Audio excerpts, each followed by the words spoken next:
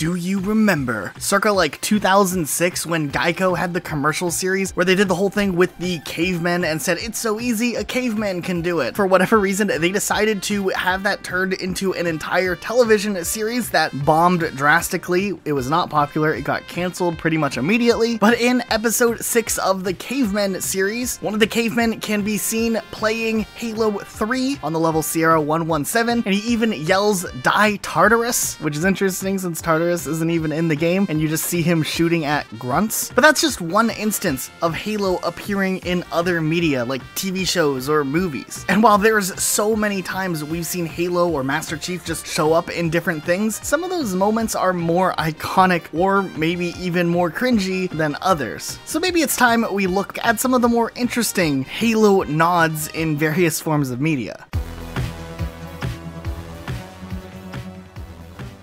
One thing that definitely pops up a lot is Master Chief or just Halo being played in the background. And while we're not going to go into detail of every single time Halo has appeared in just the background, we do want to look at some of the more interesting or unique ones. In the television series Big Bang Theory, there was this ongoing gag where they apparently played Halo 3 every single Wednesday night. Hey, it's really cool that Halo 3 was being referenced. It just shows how much of a pop culture icon Master Chief and Halo had become. But it is kind of funny because some of the dialogue that they say in this episode don't always line up. Like, for instance, one character yells he's charging his plasma rifle, and another character mentions that they need to get a health pack, which wasn't even something in Halo 3 at the time. It was only in Halo Combat Evolved back then. Also, all the sound effects that you hear are just generic and not actual sounds that are from the Halo game itself. But still, it was cool that Halo was used, and it was something that was reoccurring throughout the series. In The Simpsons, we've seen Halo pop up a couple of times, in one instance where Homer is playing a parody version of Halo, teabagging included. In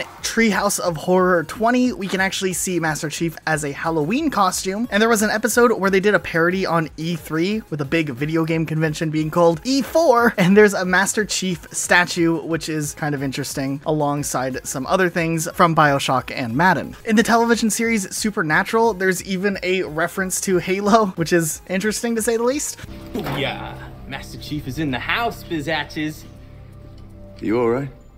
Yeah. Back in 2007, a Scrubs episode had two of the characters trying to complete Halo at work, which is a hospital. Now, we hear them referring to things like warthogs and jackals when they're playing through the game, but then when we actually do get a look at the screen, they're not even playing Halo. They're playing some Quake Wars game, which is just a really interesting oversight, I guess, when they were doing this episode. We've actually seen the Master Chief show up occasionally on Robot Chicken as well, and in one of the sketches, we actually have Master Chief giving a pep talk to fellow Marines and kind of memeing on the fact that nobody knows what Master Chief looks like, and it's some clever writing. Also, when Halo 5 Guardians came around, we got this great marketing ad with Robot Chicken where we see Master Chief and Spartan Locke face off, and Spartan Locke takes off his helmet, and then Master Chief takes off his helmet just to reveal another helmet underneath, which is an interesting homage to Halo Combat Evolved when fans went into no-clip mode to see what Master Chief's face looked like, and they were just greeted with another Master Chief helmet. So not only is it a good niche reference, but it's also clever. There's also a South Park episode where they satirize things like Alexa, and a bunch of protesters are arguing that computers are taking people's jobs, and someone dressed up as what looks to be a Spartan is protesting against companies like Microsoft. In everyone's favorite movie, Spy Kids 3 Game Over, when they're trying to make their way through the virtual video game thing or whatever that they're in, there's a comment where Junie complains that every video game has to have a lava level, and another one of the characters just points out that there are no lava levels in Halo, you know, just putting Halo in the upper echelon of games. Spy Kids 3 knew what was up. Going over to the comic book side of things, surprisingly enough, Star Wars over the years have had a few clever homages to Halo, specifically a lot of blasters that are kind of modeled off of the same design of some of the Halo weapons. It's a really cool nod over to Halo, and in another comic book, there's even a part where Anakin is working on a droid that really does resemble a monitor, kind of like Guilty Spark. And then in the Mighty Morphin Power Rangers comic book series, seriously, it's a really interesting read if you haven't actually taken time to take a look at this and you liked Power Rangers when you were a kid. In issue 28, there's a part where a ton of Power Ranger reinforcements come in, and for whatever reason, they're jumping out of what appears to be just a straight up pelican, but obviously it's more of just a nod to, you know, the Halo stuff. In the movie Ready Player One, there's a few references to Halo along the way, but it is kind of interesting to just see a ton of Spartans just running through, and also what appears to possibly be the shipmaster, which is not confirmed. However, we're going to just believe that that's him. In the movie 40-Year-Old Virgin, one of the characters, Andy, is playing Halo 2, and at one moment when he pauses the game,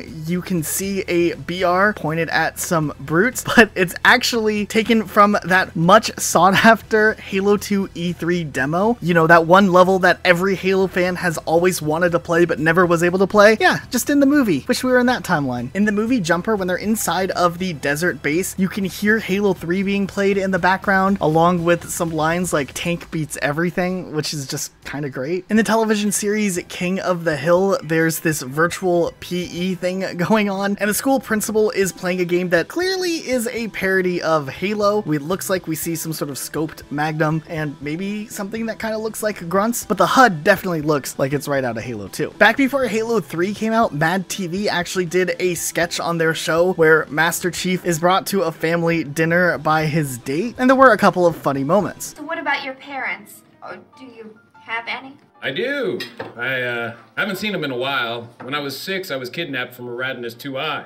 It's a human colony, and ever since then I was forced to start training as a super soldier. His armor also does look just a little bit scuffed, maybe. In the 3rd season of the television series Dexter, he's oddly enough playing on a PC, which definitely didn't happen back when this episode aired, but interestingly enough, if you typed in his gamer tag and checked his stats on Bungie.net, you could actually see some stuff, which was kind of interesting. In one episode of the television series Community, they're giving out some awards at a bar mitzvah, and one of the awards is for the best Halo score. In Mission Impossible Rogue Nation, there's actually a new edition of Halo 5 Guardians we didn't even know existed. It looks like it's just Halo 5 Guardians beta footage, but nonetheless, it's Halo 5 Guardians Self-Destruct Edition, which is pretty clever considering it's Mission Impossible. Okay, then in the movie District 9, as it turns out, this movie was kind of originally put together as a plan to possibly be a Halo movie, though a ton of things were changed, and there was a lot of development hell that went on with the Halo project, so some of the props ended up getting used for District 9, and it's just funny because sometimes you're just watching that movie and you see what appears to be like a Halo Marine